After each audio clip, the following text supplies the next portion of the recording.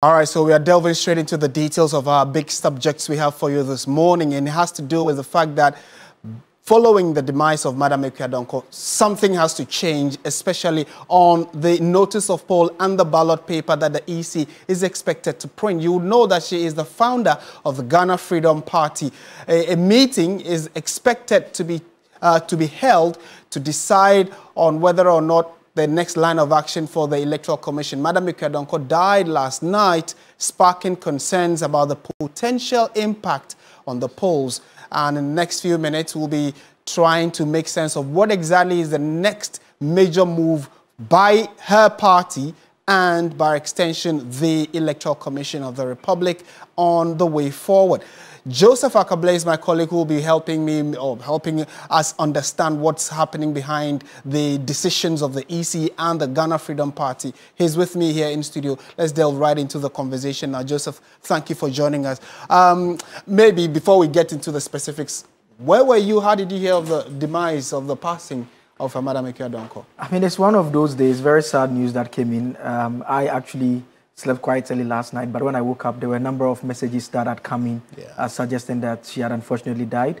And so first, our condolences to the family. Then, as news people, what we tried to do was to try to get a necessary confirmation. It took a bit of time, but eventually that confirmation came through, and we've now been trying to understand what happens beyond this happening. Very tough time for the family. We understand they are particularly based in the Ashanti region, and so some series of family meetings are taking place as they intend to inform this nation, for that matter, and also the Electoral Commission of this particular unfortunate incident that has taken place. Right. All right. So now let's go into the details and profile who Madam Akua Donkor is, especially for those who may not know her well. In this case, we might say was, because she's passed on to glory. But let's go to her background. How did she get into politics? I mean, she's known as a cocoa farmer who in 2012 just declared her interest in wanting to contest the national elections. And when we ran through the details, you realize that she was unsuccessful twice, but eventually she made it in 2020. So many people know her as the founder and leader, flag bearer and presidential candidate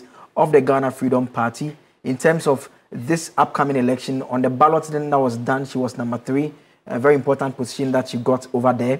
She had tried to contest 2012 polls as an independent candidate, but was disqualified by the Electoral Commission. She failed to contest the 2016 polls as well.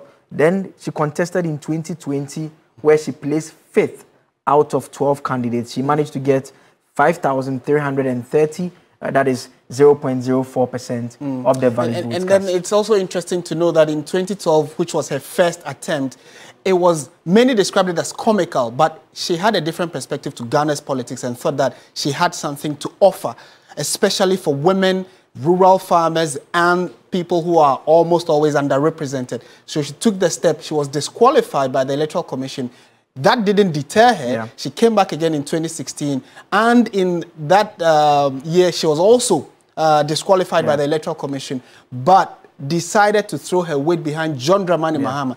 In recent times, she's had a fracas with the NDC, specifically attacking John Mahama. People didn't know that she had supported him in time past, but it's interesting to note that. And even during the discussions at IPAC, where she actually took on the NDC quite strongly, you recall that she had also basically backed the Electoral Commission. Now, this history puts it into context as well, because you recall 2012, she couldn't contest. In 2016 was when Charlotte Osei had undertaken that disqualification that affected a number of people, including the Progressive People's Party, having to go to court for the court to allow them in. So it was a very difficult year for her. And then she managed to make it in 2020. So it came as no surprise that she's been of praise for the Electoral Commission particularly. And we all saw those videos of her interaction and talking about how good Jim Mensah is and how she believes that she is a competent person to manage the affairs of the Electoral Commission. So that is by way of how she managed to get onto the scene. Now, this is where the entire Tony issue rests now, because the question now, many people are asking that, what happens now that she's been disqualified? And we have to put it in context. Right here in Ghana, there was a situation, an assemblyman election, where the assemblyman contestant died just before the elections. Now, the process were not done to have the person taken off the roll, and they voted. And quite strangely, they voted massively for the dead person, and he won the election. And so it created a bit of a problem. And so those are some of the challenges that our laws seek to address. And so first, from the 1992 Constitution, the governing law of Ghana, it says in Article 54 of the 1992 Constitution that where at the close of nominations, but before the election, one of the candidates dies, a further period of 10 days shall be allowed for nominations, and where the death occurs at any time within 25 days before the election in that constituency or unit shall be postponed for 21 days. And so the first context we need to understand is the fact that nominations have closed. Yes. So that is where we are at this stage. And we have one of the candidates dying. And so per the Constitution, it says that a further period of 10 days shall be allowed for nominations. And so we know that nominations have also closed. Yes. But the EC's regulations give some further sense or idea of what ought to happen in such a scenario. So we go a step further and look at Regulation 13, Sub-Regulation 4 of CI 127, which is the public regulations law that governs elections and all other public elections. It says contested election and death of a candidate. Where are the close of nominations, but before the election, one of the candidates dies, a further period of 10 days shall be allowed for nominations. And so this is very similar to what is here in the Constitution. Right. Basically, a reproduction of what the constitutional architecture provides. There's another death that is also provided, but there are those who are, the legal experts are already making the point that, well, they want to differentiate that one from this particular situation, because in that particular instance, it says where an election is to be held and a candidate dies on the eve of the election, and proof of the death of the candidate is given to the returning officer before the commencement of the poll, the returning officer shall put on hold proceedings in relation to the election and inform the commission. So the first point they make is that this ought to deal with the eve of the election. And we are nowhere close to the eve of the election, which is the point some are already making. But if you go a step further on that provision, it says the commission shall, on receipt of the information under sub-regulation 1, adjourn the poll and allow a period of 10 days for the political party to which the candidate belongs to nominate a new candidate as well. Right. Now, the problem with this particular provision, and if you go a step further, is the fact that it bars independent candidates from making such changes. Right. And so there are those who may hold the view that, well, if you go back to the constitutional provision, there's no such limit.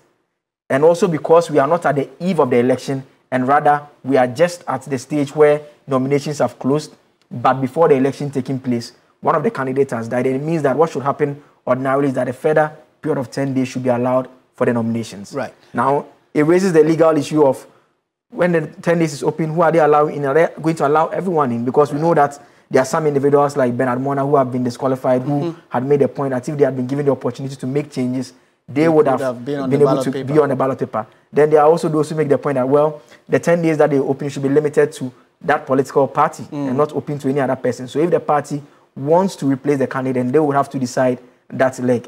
The other questions that is again throws up is that, well, if the party decides they're not going to replace the candidate, they're going to leave it on the ballot, what does the EC do? Have they printed a ballot paper? Are they printing new ones? Are they keeping it on the ballot paper? Because it also has implications.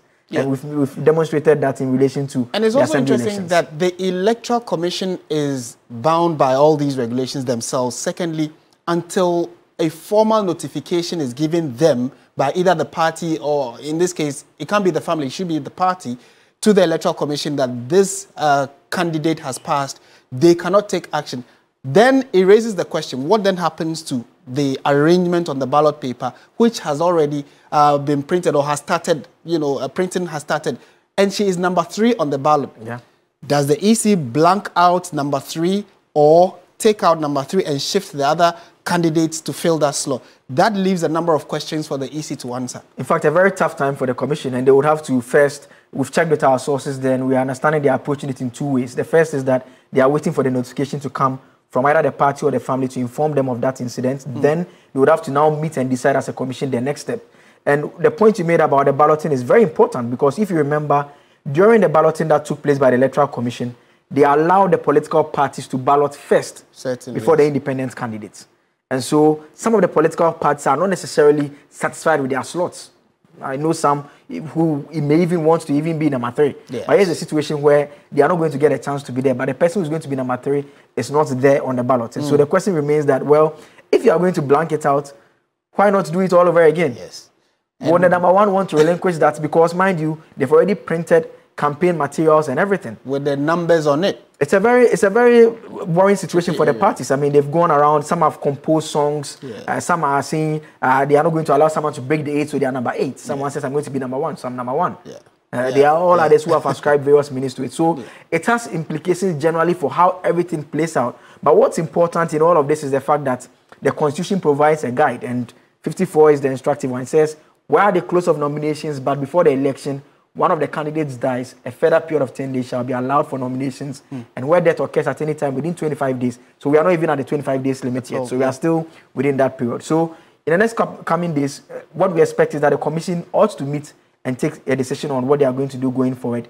And with the concerns you've raised yourself, it will be very important that they engage the political parties in order for them to reach some form of understanding as well. Yeah, and the 10 days mentioned here in the Constitution is specific to the date the EC is notified. So the 10 days starts counting from when the EC is notified. So all these days that they are yet to be given formal information about the demise of Akua Donkor, nothing, we can't start counting until the EC is formally given information that she's passed on. Then the 10 days starts from there.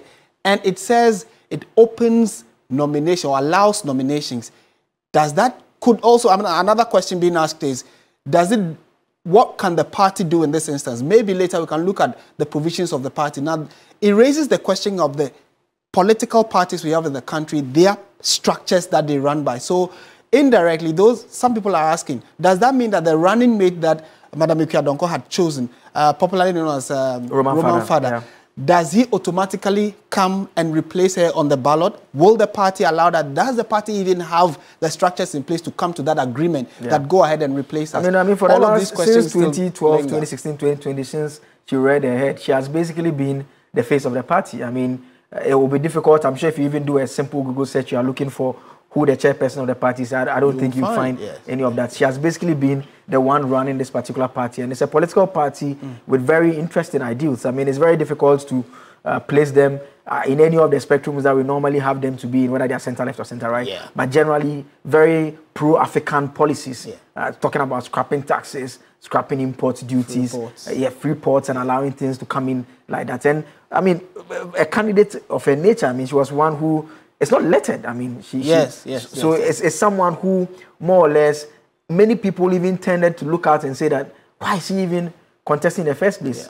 Particularly because of some of the views she expressed on various national issues. And I go back to the IPAC discussion again because some had taken a view that she had quite unfairly taken on the opposition NDC, for instance. And so that again comes with its own challenges. But what I see happening, and that's why it comes back to the communication that will take place, that will be very important. Because the EC would await the notification and also want to get a sense of which direction the party is leaning towards. Because when you look at the first part of the regulation, this one doesn't place any restriction anywhere. It is the second part which some are already saying that this one should be limited to the eve of the election. Because in this particular instance, there's a restriction when you go on subsequently on independent candidates. But for political parties, the parties are allowed to replace them.